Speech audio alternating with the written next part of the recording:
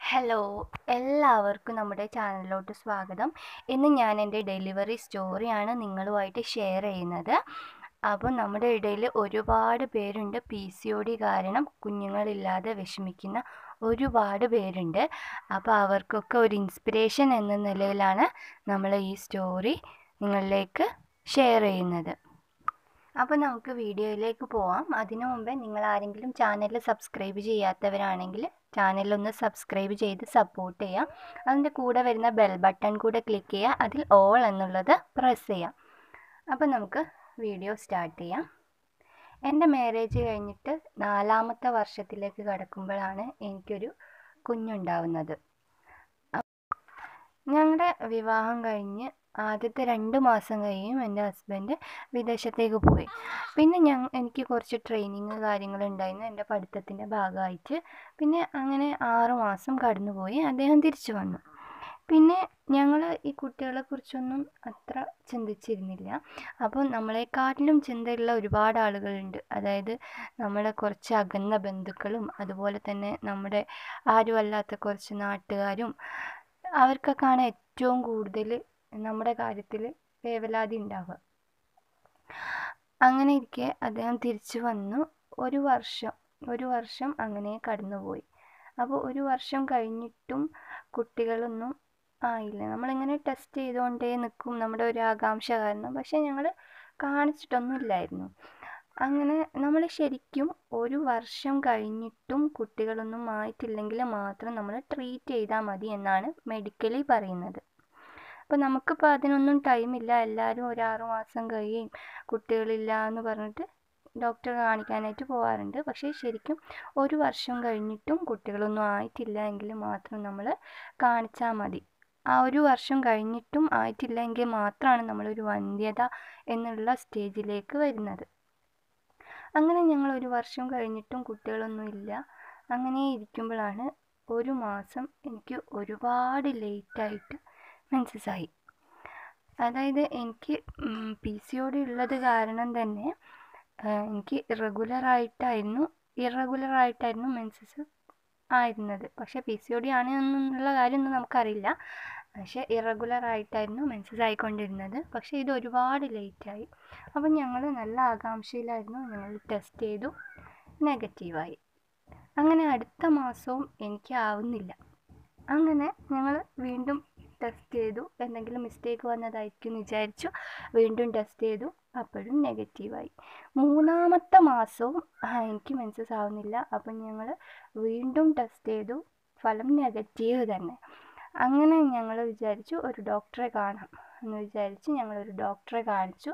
അതൊരു സാധാ ഡോക്ടറായിരുന്നു. അപ്പോൾ ഡോക്ടർ ഞങ്ങളോട് പറഞ്ഞു ഒന്ന് ലാബ് ടെസ്റ്റ് ചെയ്യാൻ പറഞ്ഞു. അങ്ങനെ ഞങ്ങൾ ലാബ് ടെസ്റ്റ് ചെയ്തു.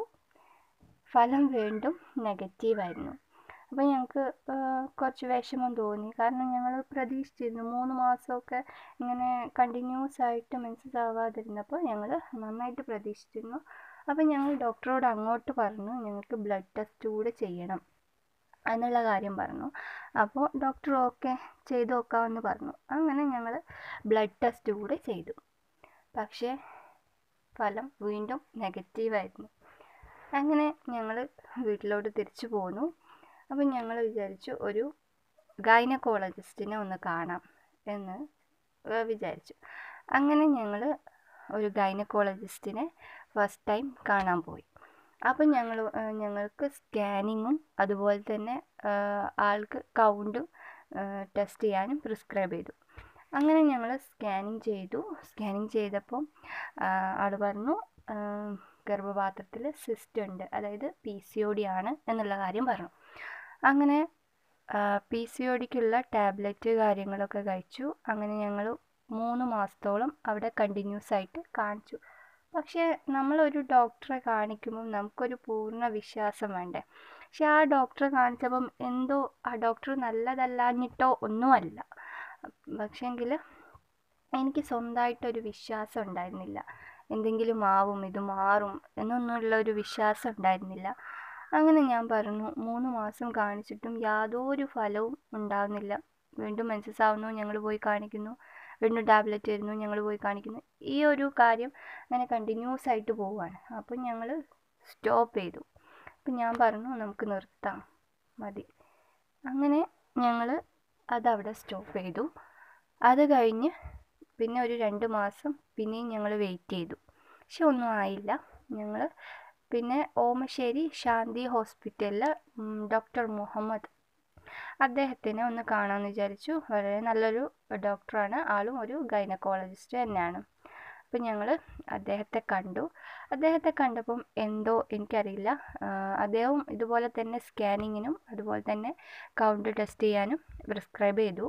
അപ്പോൾ ഞാൻ അദ്ദേഹത്തിന് കൗണ്ട് ടെസ്റ്റ് ചെയ്തു, നോർമലായിരുന്നു. ഞങ്ങൾ സ്കാനിങ് ചെയ്തു. അദ്ദേഹം പറഞ്ഞു PCOD ആണ് എന്നുള്ള കാര്യം പറഞ്ഞു. ആദ്യം PCODക്കുള്ള ടാബ്ലറ്റ് കാര്യങ്ങൾ തന്നു.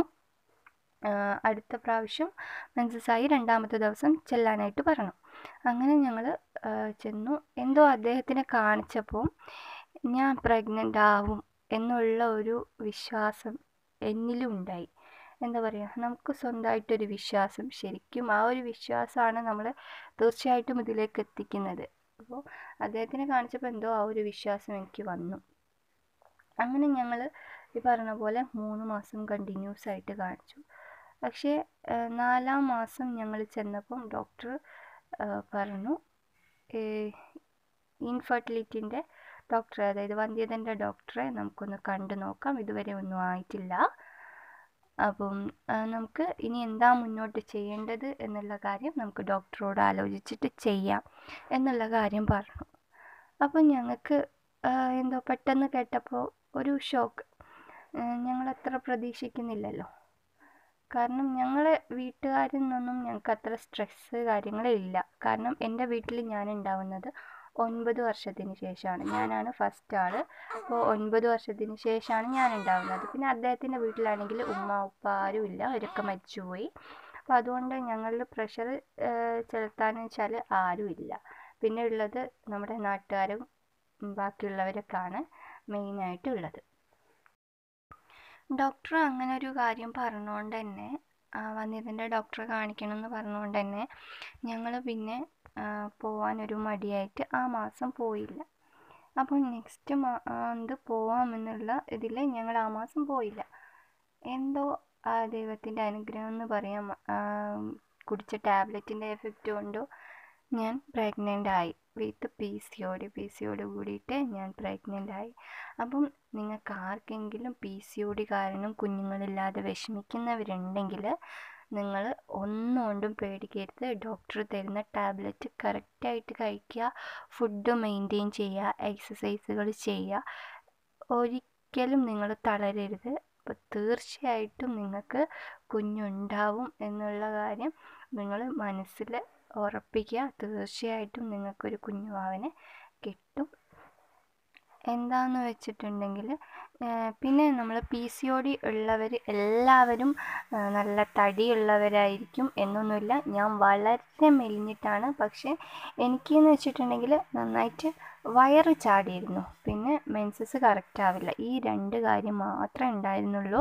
അപ്പം നിങ്ങൾ തീർച്ചയായിട്ടും കുഞ്ഞുങ്ങളില്ലാത്തവരൊക്കെ ഉണ്ടെങ്കിൽ തീർച്ചയായിട്ടും നിങ്ങളൊരു ഡോക്ടറെ കാണിക്കണം. ചിലപ്പോൾ ഒരു ടാബ്ലറ്റ് കഴിച്ചാൽ മാറുന്ന പ്രശ്നമേ ഉണ്ടാവുള്ളൂ. അപ്പം തീർച്ചയായിട്ടും നിങ്ങളൊരു ഡോക്ടറെ കാണിക്കുക. ഇനി കാണിച്ചാൽ തന്നെ നിങ്ങൾ ഡോക്ടർ പറയുന്ന കാര്യങ്ങൾ കറക്റ്റായിട്ട് ഫോളോ ചെയ്യുക. പിന്നെ എനിക്ക് നിങ്ങളോട് പറയാനുള്ളത്, എന്തിനും ഏതിനും നമ്മൾ യൂട്യൂബിലും ഗൂഗിൾ ചെയ്തും ഓരോ വീഡിയോസും ലേഖനങ്ങളും ഒക്കെ വായിക്കാതിരിക്കുക മാക്സിമം. എന്താണെന്ന് വെച്ചിട്ടുണ്ടെങ്കിൽ നമുക്ക് നെഗറ്റീവ് വാർത്തകളാണ് കൂടുതലായിട്ട് കിട്ടുക. അത് നമ്മുടെ മനസ്സിനെ ഒരുപാട് തളർത്തുകയുള്ളൂ. ഞാൻ തന്നെ ഒരുപാട് വീഡിയോസ് കണ്ടിട്ടുള്ള ഒരാളാണ്. അതുകൊണ്ട് പറയാണ്, എവിടെയെങ്കിലും ഒന്നൊരു കുഞ്ഞുണ്ടായി, ആർക്കെങ്കിലും PCOD ഉള്ള ആർക്കെങ്കിലും കുഞ്ഞുണ്ടായി എന്ന് കേൾക്കാൻ ഞാൻ ഒരുപാട് വീഡിയോസ് കണ്ട ഒരാളാണ്. അപ്പോൾ നിങ്ങൾ അങ്ങനെ നെഗറ്റീവായിട്ടുള്ള വാർത്തകളും വീഡിയോസും ഒന്നും കാണാതിരിക്കുക. പിന്നെ ഞാൻ പ്രഗ്നൻ്റ് ആയി കഴിഞ്ഞിട്ടും എനിക്ക് യാതൊരു പ്രോബ്ലംസും ഉണ്ടായിരുന്നില്ല.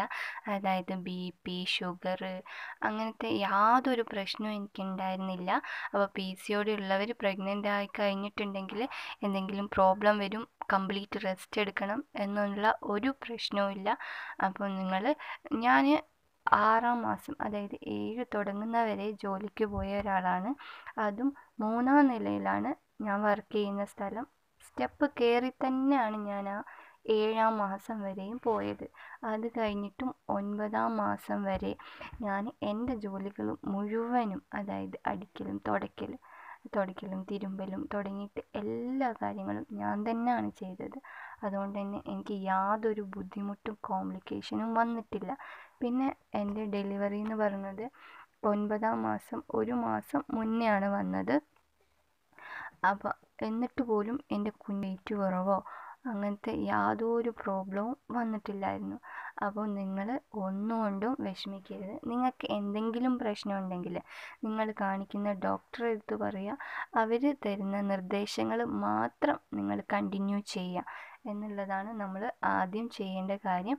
അവർ പറയുന്നതും ഇവർ പറയുന്നതും കാര്യങ്ങളൊന്നും നമ്മൾ ഫോളോ ചെയ്യേണ്ട കാര്യമില്ല. അപ്പോൾ നമ്മൾ നമ്മുടെ ഡോക്ടർ എന്താണോ പ്രിസ്ക്രൈബ് ചെയ്തത് ആ ഒരു കാര്യമാണ് നമ്മൾ ചെയ്യേണ്ടത്. അപ്പം തീർച്ചയായിട്ടും നമ്മൾ ആത്മവിശ്വാസം വീണ്ടെടുക്കുക. പിന്നെ നമ്മുടെ ചിലർക്ക് ലേബർ പെയിനെ പറ്റിയിട്ട് പേടിയുണ്ടാവും. അപ്പോൾ ഒന്നുകൊണ്ടും പേടിക്കേണ്ട, ഏറ്റവും നല്ലത് നോർമൽ ഡെലിവറി തന്നെയാണ്. അപ്പോൾ പിന്നെ നമ്മുടെ ശരീരത്തിനും നമ്മുടെ കുഞ്ഞിനും ഒക്കെ നല്ലത് നമ്മുടെ നോർമൽ ഡെലിവറിയാണ്. ആ ഒരു ടൈമിലുള്ള ആ ഒരു പെയിൻ മാത്രമേ ഉണ്ടാവുള്ളൂ.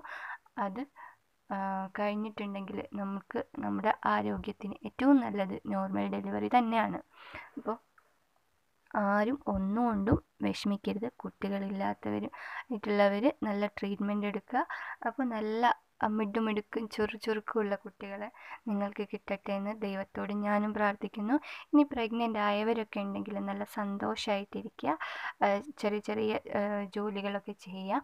കംപ്ലീറ്റ് ബെഡ് റെസ്റ്റ് പറഞ്ഞവർ മാത്രം നമ്മുടെ ഡോക്ടർ എന്താണോ പറയുന്നത് അതുപോലെ ചെയ്യാം. അപ്പോൾ നന്നായിട്ട് ഫുഡൊക്കെ കഴിച്ച് നല്ല ഹാപ്പി ആയിട്ടിരിക്കുക എല്ലാവരും. അപ്പം എനിക്കിപ്പം നല്ലൊരു കുഞ്ഞു മാലാഖനെ കിട്ടിയിട്ടുണ്ട്. അപ്പോൾ എല്ലാവരുടെയും പ്രാർത്ഥനയിൽ ഞങ്ങളെയും ഉൾപ്പെടുത്തുക. അപ്പോൾ എല്ലാവർക്കും നല്ല കുഞ്ഞുങ്ങളുണ്ടാവട്ടെ എന്ന് ആശംസിക്കുന്നു. അപ്പം വീഡിയോ ഞാനിവിടെ വൈൻഡപ്പ് ചെയ്യാണ്. അപ്പോൾ വീഡിയോ നിങ്ങൾക്ക് ഇഷ്ടമായിട്ടുണ്ട്, നിങ്ങൾക്ക് കുറച്ചൊരു മനസ്സിനൊരാശ്വാസം കിട്ടിയിട്ടുണ്ട് എന്നുണ്ടെങ്കിൽ പ്ലീസ് ഒന്ന് ലൈക്ക് ചെയ്യുക. അതുപോലെ തന്നെ താഴെ കമൻറ്റ് ചെയ്യുക. പിന്നെ ചാനൽ സബ്സ്ക്രൈബ് ചെയ്യാത്തവരൊക്കെ ഉണ്ടെങ്കിൽ ചാനലൊന്ന് സബ്സ്ക്രൈബ് ചെയ്ത് ഒന്ന് സപ്പോർട്ട് ചെയ്യുക. അപ്പോൾ നമുക്ക് വീണ്ടും നല്ലൊരു വീഡിയോ ആയിട്ട് കാണാം. Thank you for watching വാവൂസ് world. By.